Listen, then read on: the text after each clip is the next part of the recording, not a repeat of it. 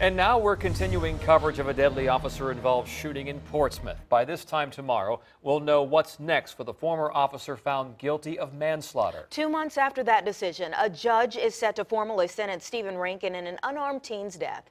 The victim's family spoke out ahead of the hearing, and 10 on your side's Liz Kilmer was there. Joins us now, Liz. Yeah, and William Chapman's family invited the public to the sentencing. It's scheduled for 9 tomorrow morning at the Portsmouth courthouse. Now, the family, they hope the judge will deny motions made by the defense and give Rankin the maximum sentence recommended by the jury. If that happens, well, Rankin's attorneys, they tell me they'll appeal.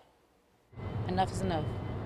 Sally Chapman hopes to soon have the justice she's been waiting for in the year and a half since her son, 18-year-old William Chapman, was shot to death by a former Portsmouth police officer. Send him away, no bond. In August, a jury found Stephen Rankin guilty of voluntary manslaughter. They could have recommended 10 years behind bars, but opted for 2.5. Wednesday, a judge will make a final determination, only able to minimize, not maximize, the sentence. It's time to stand up and take a stand. Tuesday, the Chapman family held a press conference at the law offices of their attorney, John Babineau. They invited other mothers whose children were lost to gun violence, among them Gina Best, whose daughter, India Kager, was killed in a shootout with Virginia Beach police.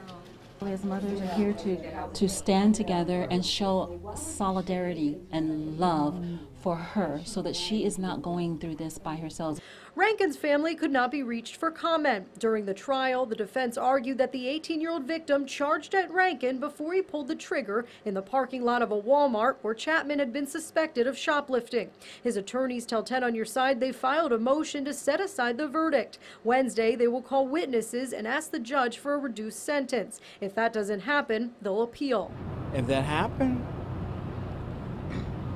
We will continue to fight. we continue to fight. We will continue to fight every day until he's locked behind bars.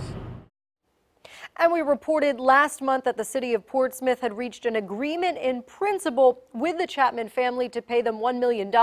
Today, I asked Sally Chapman and her attorney if that had been finalized. They said no comment at this time. Again, tomorrow's sentencing is set for 9 a.m. I'm Liz Kilmer, 10 on your side.